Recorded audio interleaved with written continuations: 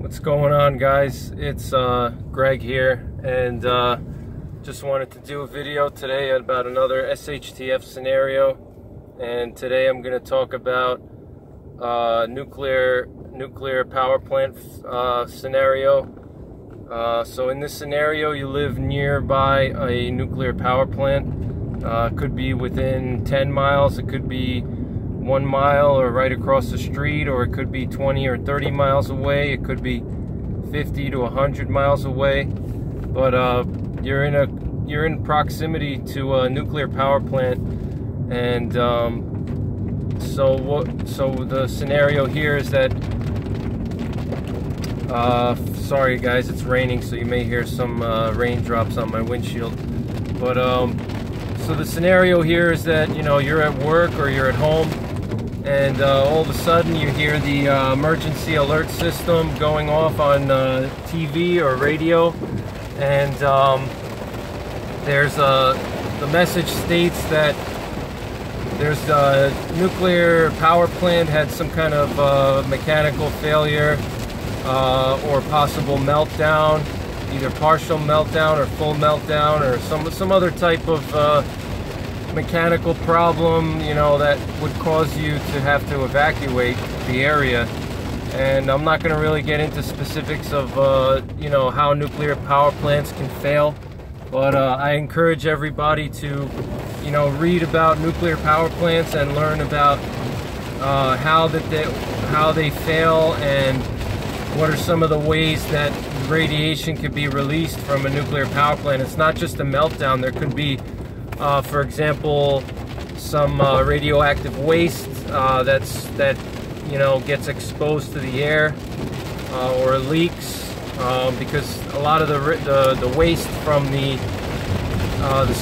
for example, the spent fuel rods, the nuclear fuel rods, they have to store those somewhere, and there's a lot of radioactive waste that is given off during a nuclear reaction, and they have to store that permanently. It doesn't break down that quickly. It breaks down over tens of thousands of years, and that nuclear waste a lot of times is stored on site right next to the nuclear plant. It's stored inside of tanks, concrete tanks underground that are very thick concrete to protect from gamma rays.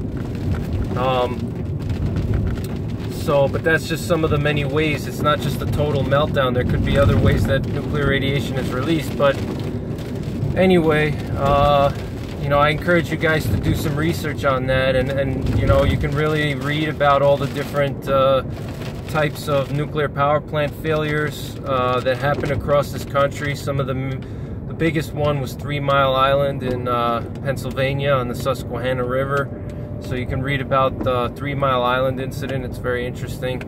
But there's a lot of nuclear power plants that periodically they have some radiation releases, and so it doesn't have to be a total meltdown scenario like, you know, Fukushima or Chernobyl for it to be a situation where you have to evacuate.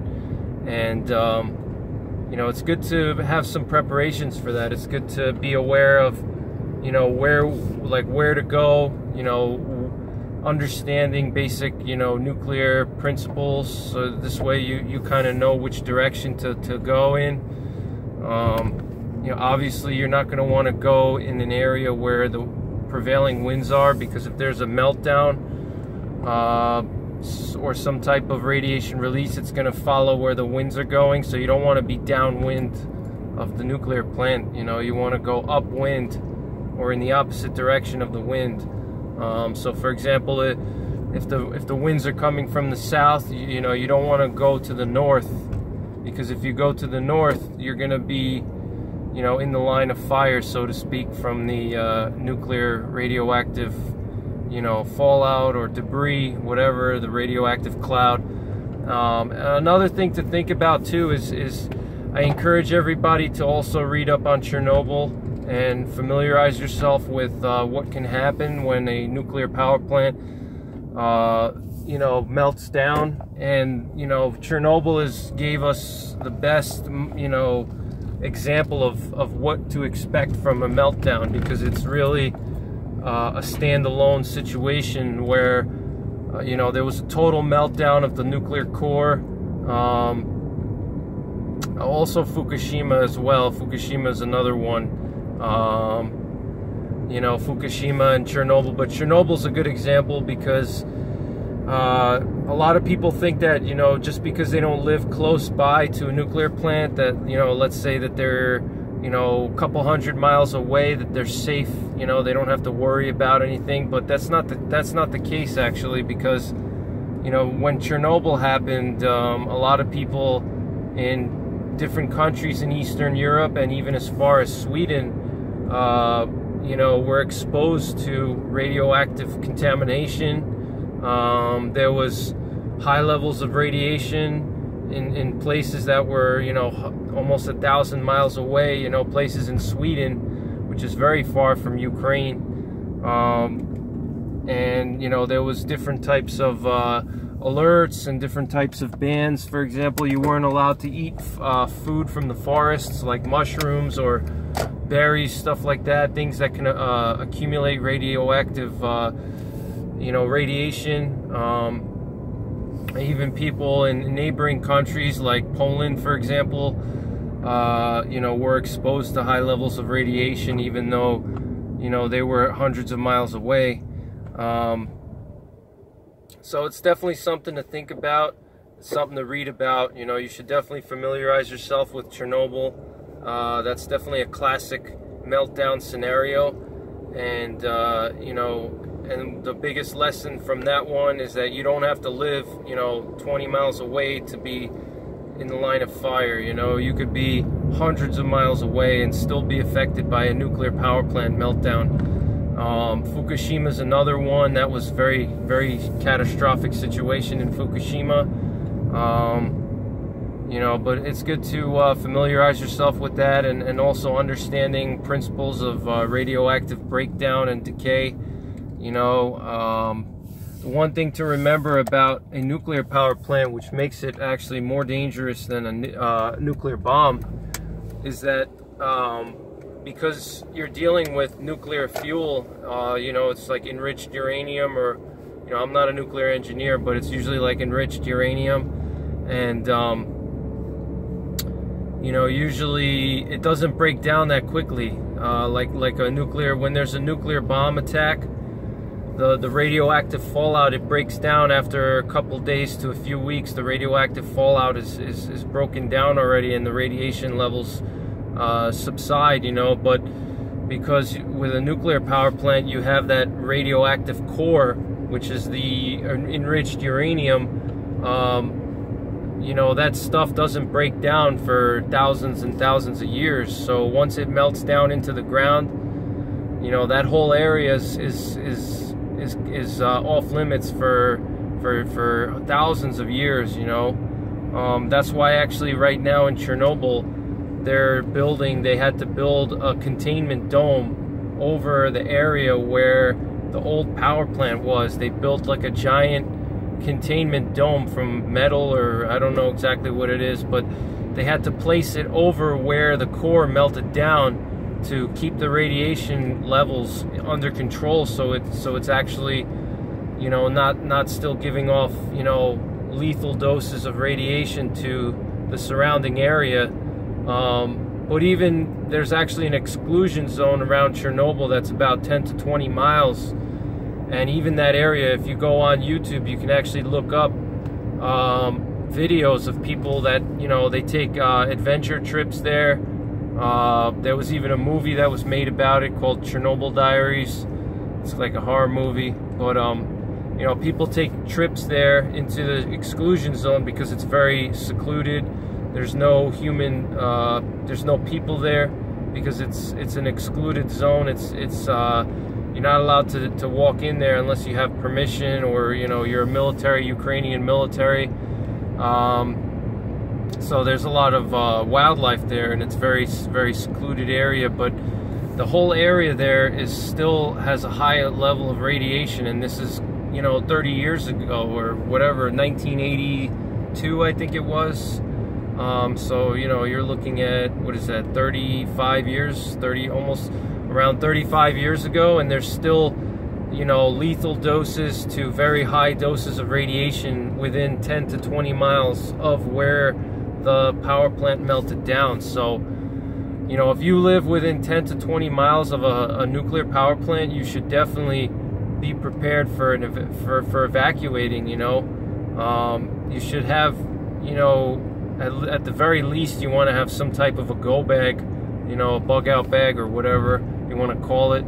But you want to have supplies with you so you can load up your vehicle and escape and get out of the area, you know. You also want to maybe have a gas mask to protect your lungs.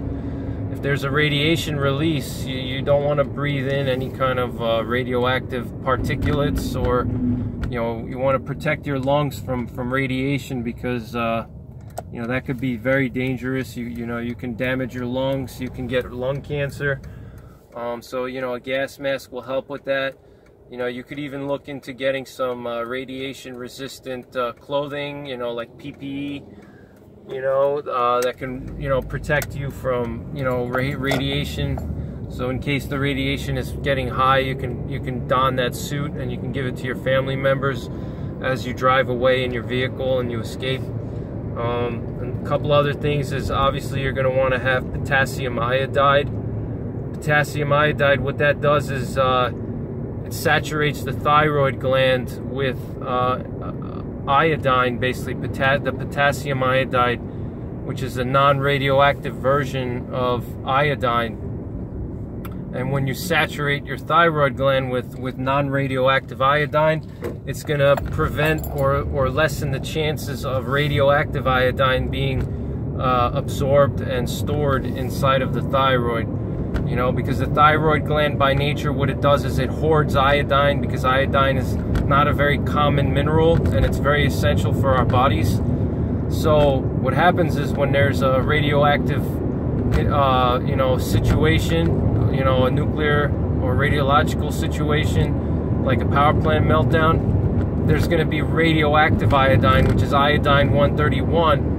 And our bodies are going to hoard the radioactive version of the iodine, which you're going to be exposed to. And our bodies don't know the difference between the radioactive and the non-radioactive. It just hoards it as if it was normal iodine, and then that can damage your thyroid gland, you know, permanently. And, you know, your thyroid gland is critical for various bodily functions. You know, it regulates metabolism, it regulates hormones.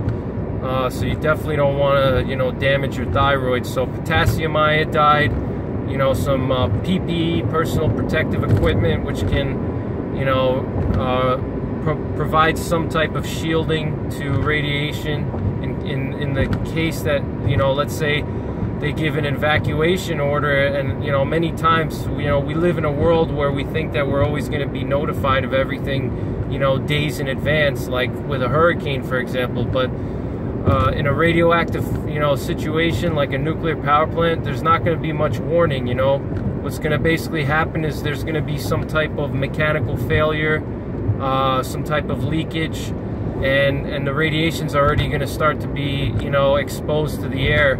And at that point, they're going to give the orders to, you know, give out an EAS signal.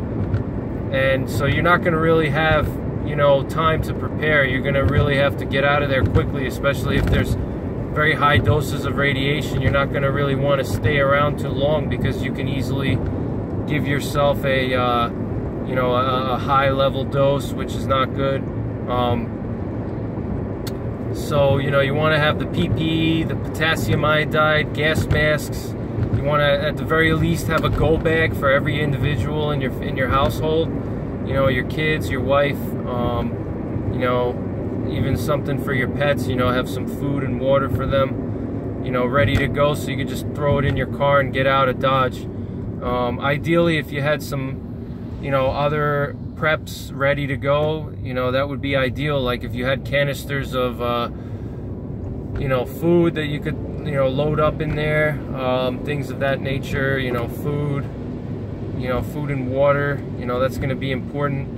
And so that's just like a little discussion on nuclear power plants. And you know, there's just so many nuclear power plants in this country. If you look at a map, you can go on I think it's the Nuclear Regulatory Commission. You can go on their website and it'll show you the locations of all the nuclear power plants in the US. I'm gonna try to put a link in the description box below. I'm gonna put a link below so you guys can see you know, where the power plants are in your state and in your region of the country.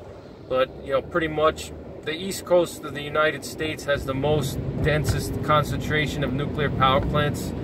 You know, there's at least in some states like Florida, New Jersey, New York, a lot of the heavily populated states, there's at least 3 to 5 power plants in each state. You know, Florida has, I think, 5 power plants. You know, New York, there's Indian Point, which is very close to New York City, and it's actually close to where I live. I'm only about 20 miles away from Indian Point, maybe 30 miles away actually. There, you know, there's also a huge metropolitan area next to this power plant, which is New York City.